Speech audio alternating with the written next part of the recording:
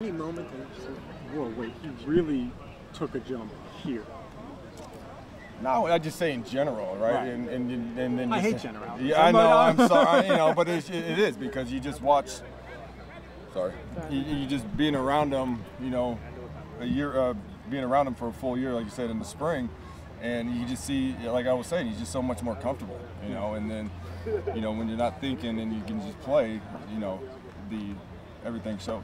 You've been an NFL tight end, so you maybe understand more than certainly I would what that's like. Where can you see that in general comfort level coming? Is it in the routes? Is it in how he's breaking? I think it's in everything he does. I know, it is a generality, but it's just his whole game. You can just see the confidence that he has right now playing, and it's like I go back to it, it's just because everything's not new to him anymore, right? It's just he knows it. He goes, oh yeah, this, and then he can just go out and play.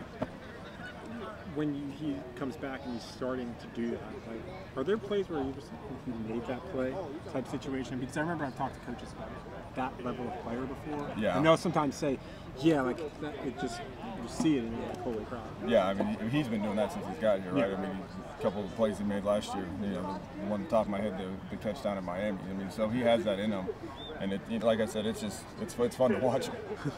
When we talked with, I'm assuming it was Kyle that you were talking about. He said one of the goals is he wants to get more than one touchdown. And so is that something that you guys are working on? How much does having a guy like Drake London kind of help maybe allow him to do that this season? I mean, I'm working on him, or we're working together, just trying to make him a better football player. The stats. I mean, those happen. I just want him to be a better player this year than he was last year. And then if the numbers are that way, then the numbers are. But as long as he's a better football player at the end of this year than he was at the end of last year, we'll be happy. I'm also really fascinated just with what Felipe Franks is doing. I mean, we saw him doing reps with the tight ends, and then he's throwing the ball up as a quarterback. I mean, all the guys I talked to just say how insanely talented athletically he is. Can you talk about just how hard it is what he's doing? It's extremely difficult. The thing you like about Felipe is he's a competitor. He works hard, and he just wants to play football. However he can help this team win, that's what he's going to do. And that's not coaches speak. That's just who the kid is, and it's fun to be around. And then I want to just ask you about the rookie Fitzpatrick, former Dog. What have you just seen from him in camp? And I know there's a lot for a rookie to kind of, and he was overcoming injury in the minicamp, but. Yeah, I think he's doing a good job.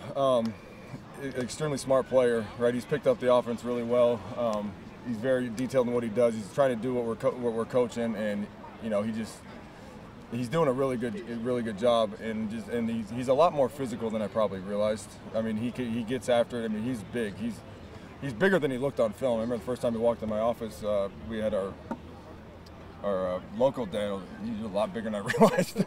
But he's doing a really good job, and he's fun to be around as well. I really appreciate your time. No Thank problem. you so much.